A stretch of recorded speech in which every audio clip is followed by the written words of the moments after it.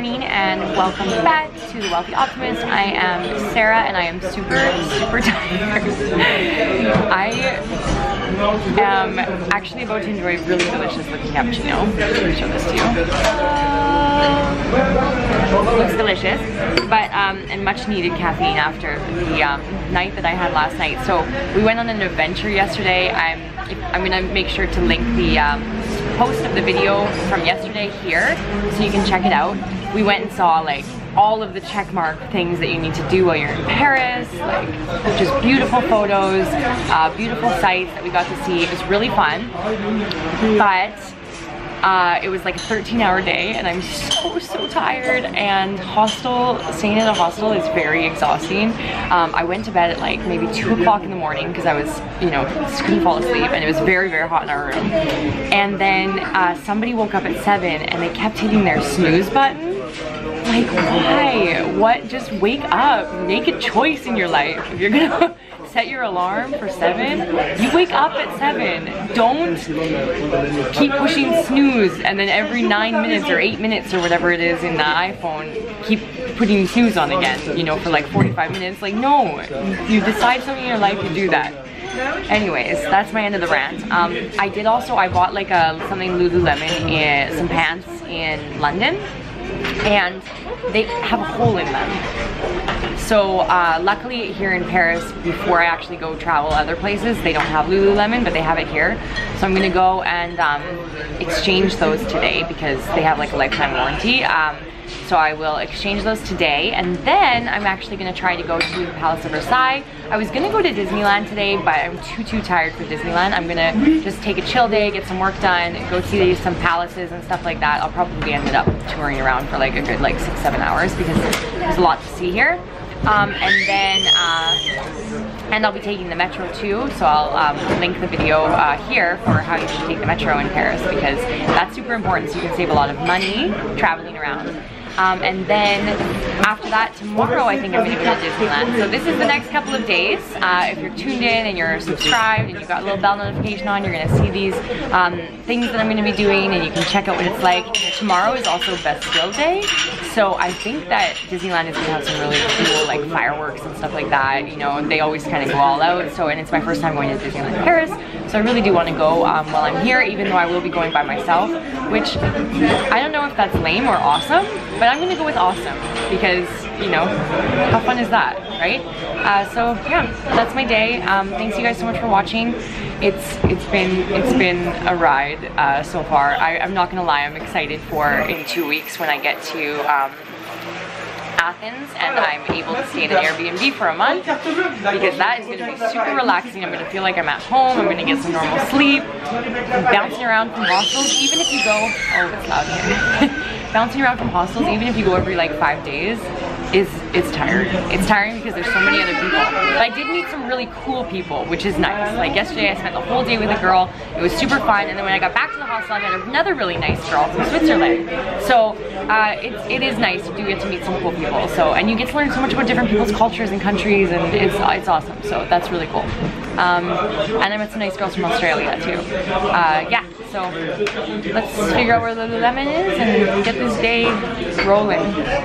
So mission number 1 is complete. They actually have 3 Lululemon stores here in Paris, and I did not know that. But Lululemon's just behind me, and they so thankfully, even though I didn't have a receipt and I had already washed them, they actually exchanged both pieces, the pants and the shirts, for brand new ones, which is awesome. They didn't have the same color of pants, which is a bummer, but they did have the slightly longer version of the pants in a darker color, which is actually great because the other ones were also a little tiny bit too short.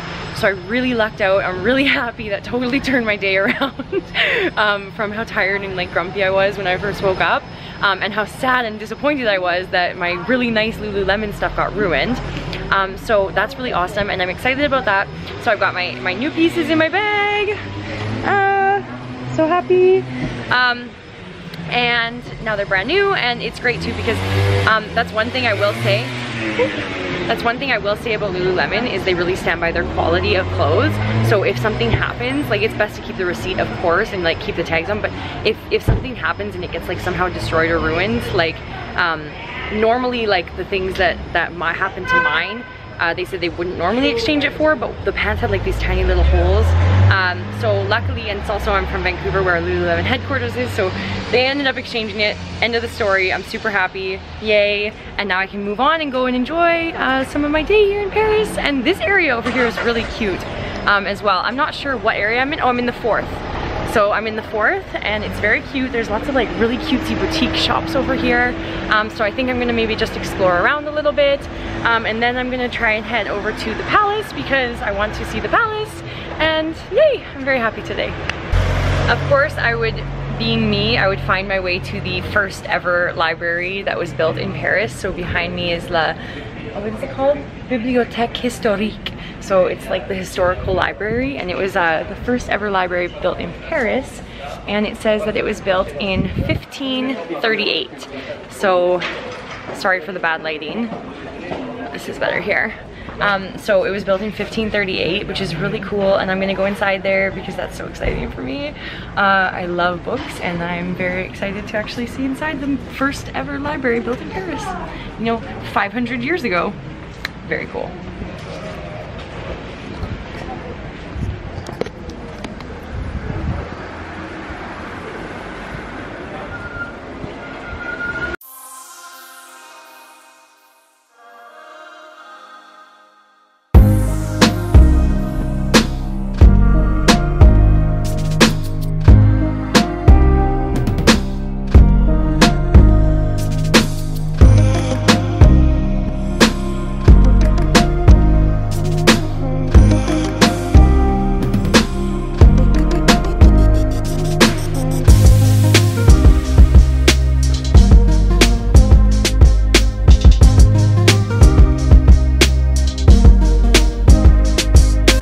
When you come to Paris, I think it's necessary that you get lost walking around the streets because literally everywhere there is something incredibly beautiful to see. Like behind me, I'm not even sure what this is, this building, but it's absolutely stunning. There's a beautiful clock in the middle. Like, look at this, it's absolutely beautiful. The architecture. So it looks like it's a church, but you know, it's just, the buildings are beautiful, everything is just absolutely stunning. So I think it's very important that you just kind of like get lost and wander around, and there's so many different districts. Like now I'm in the 6th district, but like there's like 17 or 18 or 19, I'm not even sure how many, but there's so many areas, and each area has like a different kind of style and a different vibe and different shops and different churches, and it's just beautiful. So you need to really just get off the beaten path and wander around and see what you can find. I love going into churches, also like because they have just so much rich history and there's so much art. Like it's a beautiful overwhelm of art inside of these churches and old paintings, and some of the churches are, you know, 500 years old or more depending on which part of Europe you're in. So definitely get off the beaten path, wander around, see what you can find. That's how I accidentally found that library back there, and how I accidentally just found this beautiful church and all these different streets. So definitely my advice to you is get out there and walk, see what there is to see.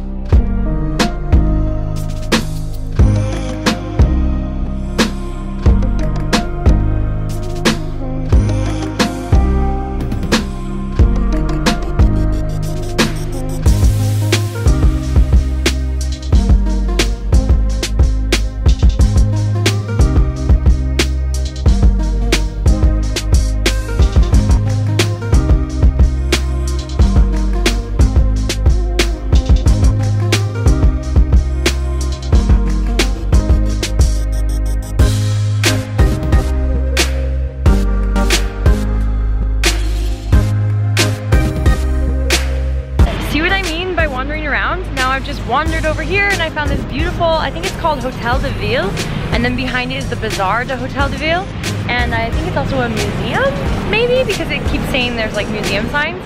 I'm not really using Google Maps today to kind of find out where I am. I'm just really like taking it easy and chill and just exploring, and it looks like a beautiful, beautiful building. And on the front of it, it says Liberté, Égalité, Fraternité. So maybe it was something else before. I'm gonna have to look it up later on when I get home. But yeah, Hotel de Ville. It's very, very pretty, and there's a huge open courtyard here, and it's very beautiful. So, and I also saw like a big tower over that way, and I'm gonna actually check out that tower as well too and see what that is over there. So the tower thing that I saw that I was gonna walk over to was the Tour de Saint-Jacques. So just behind me, and I'm gonna head over to the courtyard there. It's like a little park, it looks like, from the outside, and all fenced in. This is really beautiful, and then I also see now, just in front of me, Notre. So we are headed over there right after. I walked a few more blocks and I stumbled upon yet another beautiful monument. So this is the Tour de Saint-Jacques, and as you can see behind me, it's quite beautiful, quite exquisite. I'm gonna go read up a little bit more on it, but it's really nice to just kind of wander around and find new things. There's actually a beautiful little like courtyard here and a garden and a playground for kids.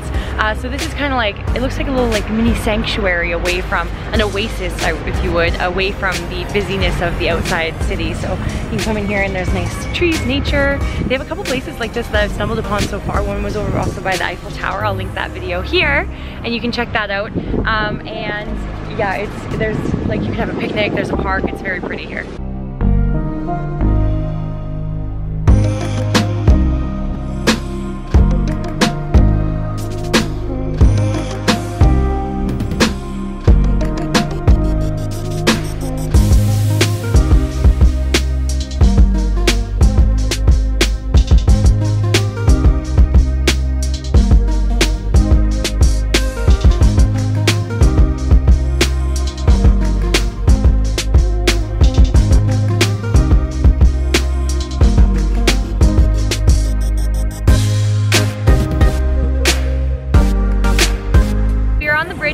I'm on the bridge now. I wanted to say two quick things, so before I explain what's behind me.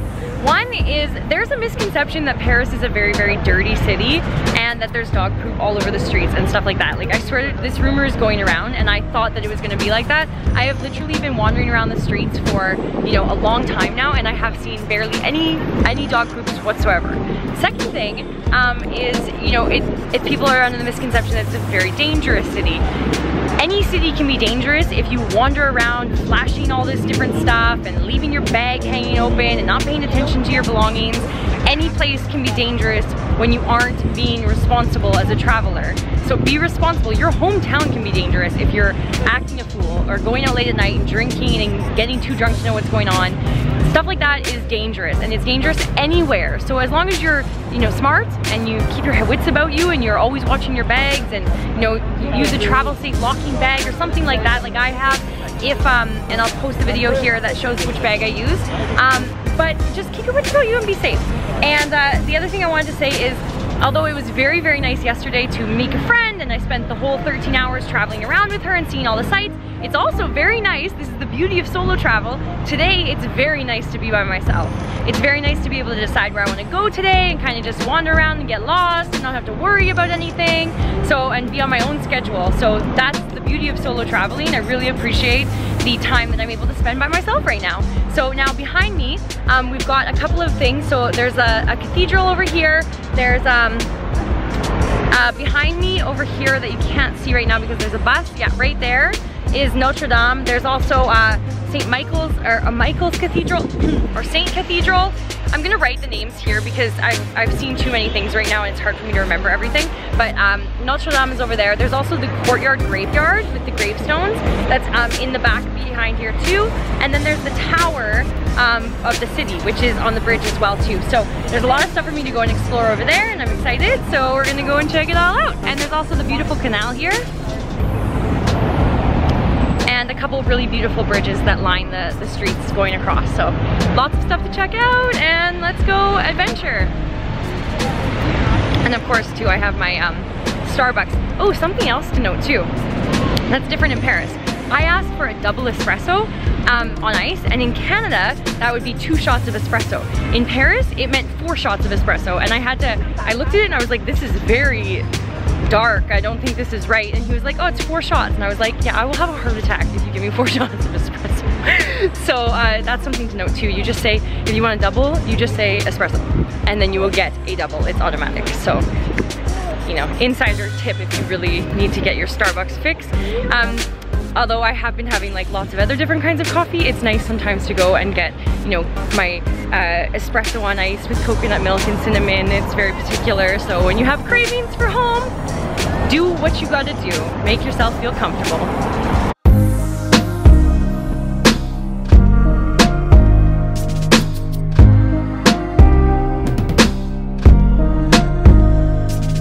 Saint-Chapelle. So this was built in the 13th century by King Louis as a part of the royal palace in the city center, and it hosts a lot of the Passions of the Christ. So really important arts and artifacts, and it's a beautiful, beautiful place. So that was really funny. To get into the Saint-Chapelle, you have to actually go through a security check, and I had like 3 bottles of water for some reason and my coffee.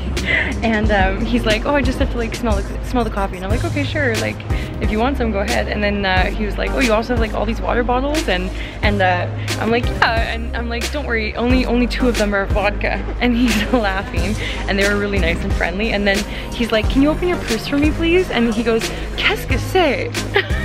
And I'm like, it's a lipstick. And he's like, oh my god, it's a panda. And I'm like, it's so cute though. Look how cute. I got this in Paris just yesterday, and I think it's adorable from Mac.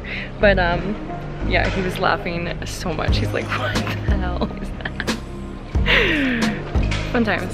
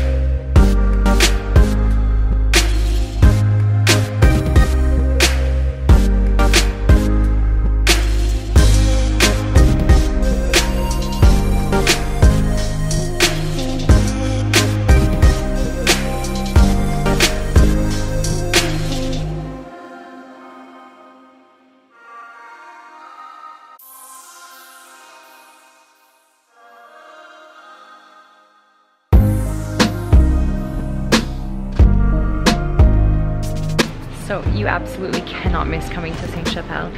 It does cost 15 euros for both the concierge and Saint-Chapelle, but this is, you know, something else. It's absolutely amazing. It was built in the 13th century, and the kings of France lived here in this palace and prayed here at this chapel until the 14th century. Like, that's incredible. You cannot miss seeing this. It's absolutely beautiful. You've got to have a croque monsieur while you're in Paris. Classic sandwich, ham and cheese grilled. The 8th thing you absolutely can't miss while you're here in Paris is the Pantheon, which is behind me, and the beautiful cathedrals that surround it and the towers. This place seems like it was built by giants. It is so impressive and beautiful here. You absolutely have to come and walk around in this area and go inside these buildings. It's stunning. behind me is the Pantheon. This place literally feels like it was built by giants. It is so huge and so impressive, so monumental. You absolutely cannot miss seeing this. I'm so in love with Paris. It's been such a pleasure. Oh, I can see the Eiffel Tower from here. Yay, look. That's it. That's the Eiffel Tower right there. It's been such a pleasure being able to come here and spend some time here, but I've got to say 5 days is not enough. I have barely scratched the surface of what's happening and all the different stuff to see here. But I did get to see a lot. I still have tomorrow. I was supposed to actually go to the Palace of Versailles today was my plan. That didn't happen because there was too much to see over here. Today also I'm going to go to Notre Dame. I just went inside Saint-Chapelle, which was amazing. Now I'm at the Pantheon. I'm just kind of wandering around and seeing everything. I've got to go back and go to the concierge because I've got tickets for that. And I think I'm going to spend the rest of the day in central Paris. And then tomorrow I'm going to the Palace of Versailles because I cannot miss it. But this has been such a beautiful day. It's been so beautiful and amazing. I really hope that you would subscribe to my channel so that you can see more videos like this and follow my journeys around the world as I explore all this ancient beauty that Europe has to offer. I'm so in love right now. Paris is absolutely stunning, and if you've never been here, you need to put it on your list to come and see all of these beautiful places. And I've got to be honest, it's July right now, and it is not as touristy as I thought. Like, there's a lot of tourists here, but it's not so bad. Like, you will have a great time, I think, no matter what time of year you decide to come. And the weather has been lovely right now too, so it's beautiful here.